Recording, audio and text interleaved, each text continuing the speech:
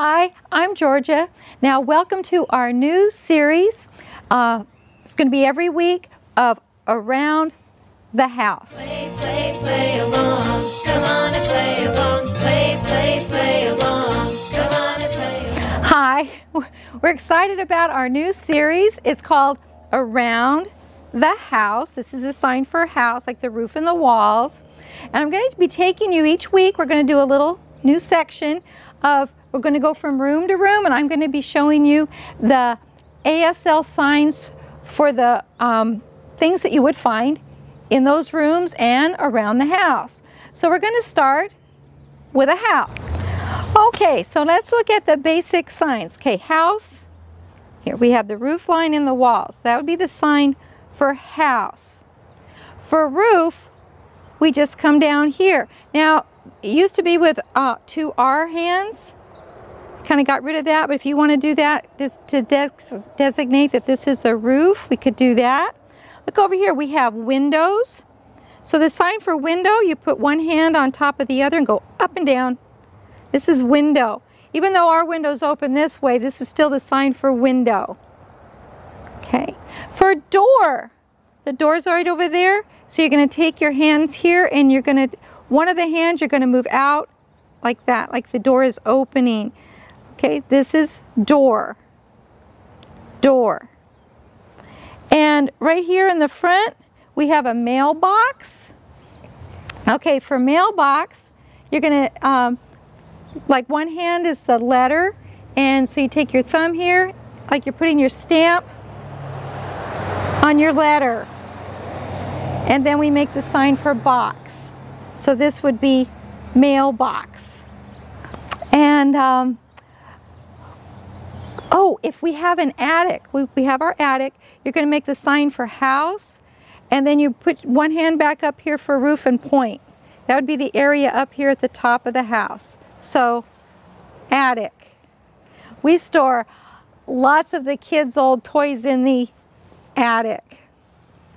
And looking around our house, we have our tree. I love my tree.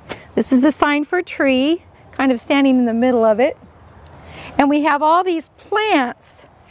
This is a sign for plant. And when you have a bunch, like we have a little flower garden here. So the sign for garden, you come up 3 times with this.